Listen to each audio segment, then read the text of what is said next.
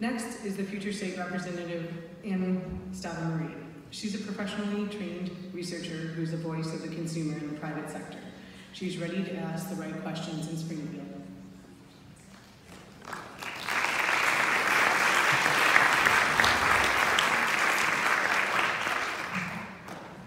Hello, my name is Stava, and I'm running for state representative right here in the 81st district, which we're in right now. It's Downers Grove, Woodridge, Lisle, and a little bit of Naperville, and a tiny little speck of Darien too. And I am so honored to be here today with all of you who are obviously committed to voting, getting everyone around you out to vote.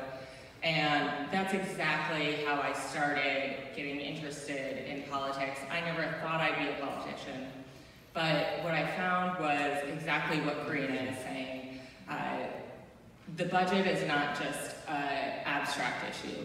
It's something that affects services, that affect people, and when we aren't working together to problem solve and when we're not asking the right questions, then there's absolutely catastrophic impacts on people in our state.